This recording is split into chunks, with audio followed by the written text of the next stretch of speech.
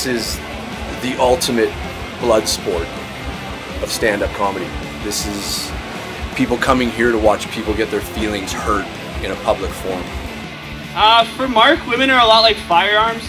He doesn't know how to hold one, but he dreams about bringing one to a theater one day.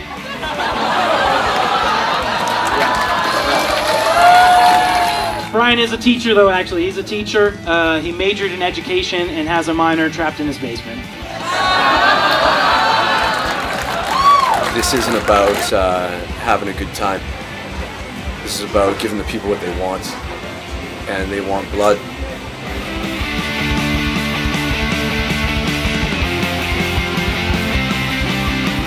If you guys have seen Sam before, you know he's very well known for wearing a glove on stage.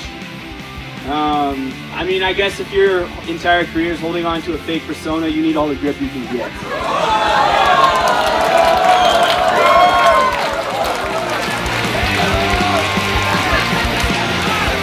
Woo! One more time!